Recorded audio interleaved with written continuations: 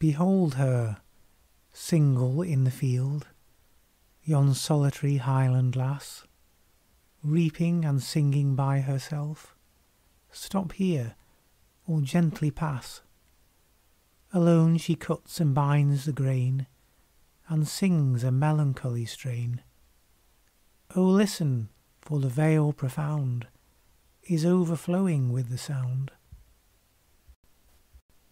No nightingale did ever chaunt more welcome notes to weary bands of travellers in some shady haunt among Arabian sands.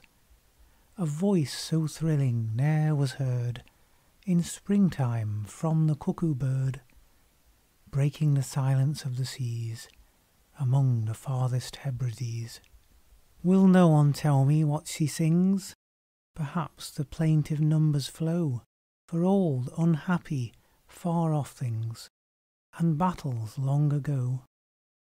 Or is it some more humble lay, familiar matter of today? Some natural sorrow, loss or pain, that has been, and may be again.